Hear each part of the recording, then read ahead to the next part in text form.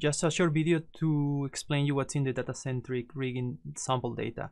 The sample data can be downloaded from GitHub, so you need to go to GitHub mGear development data-centric sample data repo. I will add this link on the video description.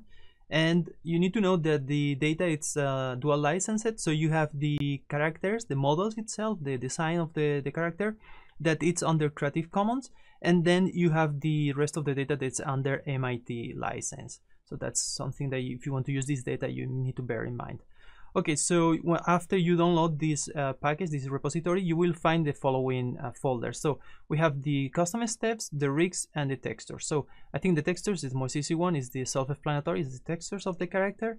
The rigs are the 6 rigs already built, so you can open these rigs and start playing with it.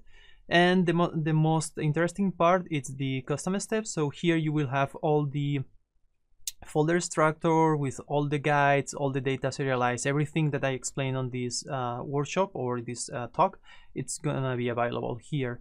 Also, I created this props folder just to placeholder, just to make a better explanation, but it's just an empty folder, so don't worry too much.